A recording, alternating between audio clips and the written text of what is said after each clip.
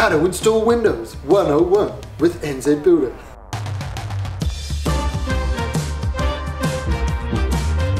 Let's talk about everything to do with Windows, start to finish. The journey of Windows to getting in here starts well before at planning stage. At the planning stage, we list out a Windows schedule. It's usually the very last page of the working drawings. On that schedule, it has every single window and door that we're going to be using on the exterior of our build. That has some important details. It has the height of the window, the head height. It has the width. If you've watched our framing video, you'll know that windows aren't actually load bearing. So what we need to do is take the load of whatever is above the window and put a lintel in there in the framing and send it to either side. Then window guys come and measure and they will check the width and height of everything, and that's a perfect time to pick up any issues, make any changes.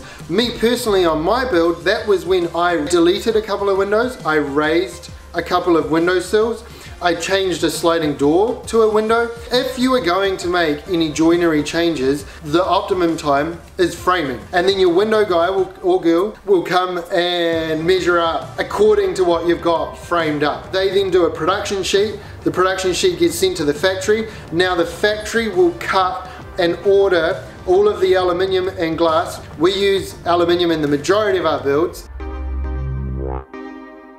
So then we need to do a couple of things to the window opening on site. The main one is that we need to tape it up with flashing tape. Think of flashing tape as an extra layer of protection. If for some reason water got behind all of the other layers we do, it would then hit this flashing tape and it would ideally get directed out and onto the paper and out the cavity. That would be the most ideal scenario. I mean, the most ideal scenario would be that you don't get any water in there in the first place. We have to tape the windowsill and 200 mils up either side, and that has to cover the entire sill and then get folded over the face. If you're not using protector wrap that you can stretch around the corners, you have to butterfly the sides. And then we do a 200 mil in either top corner as well. And if we're on a cavity, we'll put what's called a WANZ bar, W-A-N-Z, WANZ bar. I personally call them WANZ bars. I think it's easier than saying WANZ. Window Association of New Zealand. So random. So we install the Window Association of New Zealand bar for extra support. You can find out more about that on this brands thing here. Supporting heavy windows. Brands puts out a ton of good pictures and good bulletins, really detailed bits about like what is a WANZ bar. WANZ just sounds so much better. WANZ? WANZ?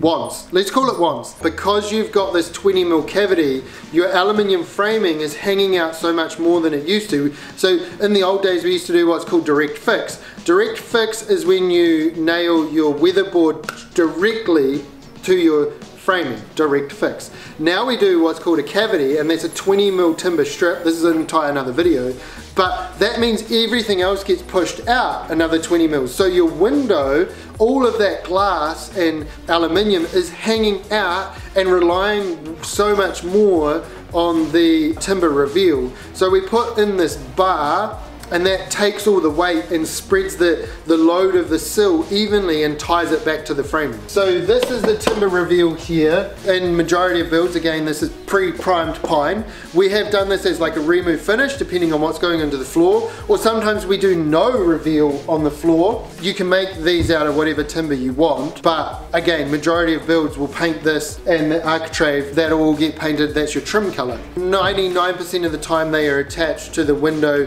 when they come to site. You know, as a builder, we can take them out and adjust them if we need. There's been instances where I've taken a second-hand joinery unit, taken the reveals out, made a bigger one. Basically, they're just stapled to the aluminium framing at a preset location. The staples are on this side of the joinery. That's how it's all joined together.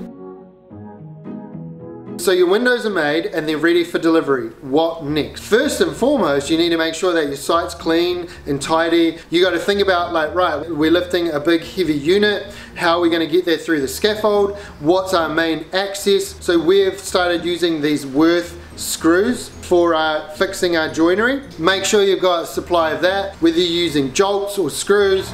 Make sure that all of your window openings are ready. Yeah, make sure you got like your drills ready, your impact's ready, and make sure you got the manpower or woman power. Girls can lift windows too. So a little baby window like this, we could lift it in one piece, everything in it, it's good to go. One person on the outside lifts it up. One person on the inside fixes it off. If it's a larger unit, you might need 2 people on the outside holding it. There's a door over there.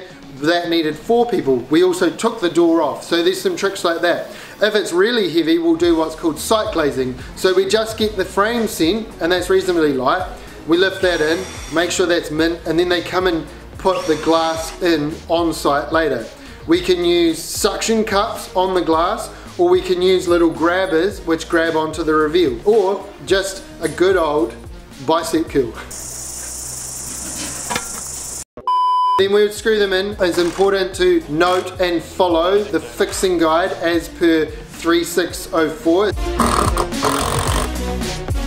What I think is best practice when you are first putting your window in the opening is to get it reasonably centered and plumb and level right off the bat. Some builders feel the pressure of the delivery driver and the rush, and they'll just go around and tack everything, and that works, but you can get unstuck later on where you've tacked it in the wrong place and now you need to move it 10 mils this way or 10 mils that way, and it just means you have to come back and do everything a second time.